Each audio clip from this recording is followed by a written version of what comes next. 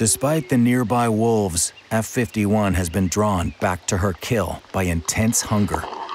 She feeds quickly but cautiously, and at daybreak, she abandons the carcass to the wolf pack.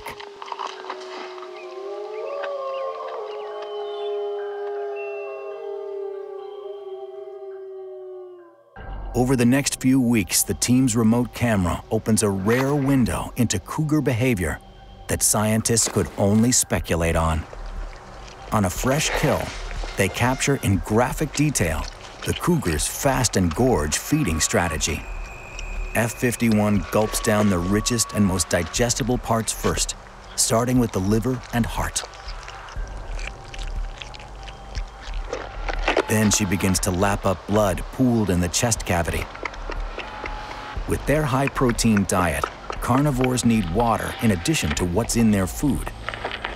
Blood is over 80% water, and this feast of blood may help give her what she needs. Before tearing into the chest cavity with her claws, F-51 will first shear off the hair where she wants to go in. Her short digestive tract is designed for fueling her quickness and speed with easily digestible organs and flesh, so she avoids eating the hair and hide. She uses her front incisors, the chisel-like row of teeth between her big canines, to pluck the skin clean. F-51 has a limited but extremely effective set of teeth to devour her kill. With a relatively short face and mouth, her big canines are closer to the axis of the jaws, where she has more biting power to kill and dismember her prey.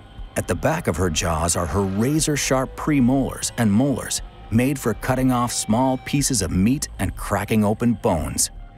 She turns her head sideways to get her cheek teeth into the kill.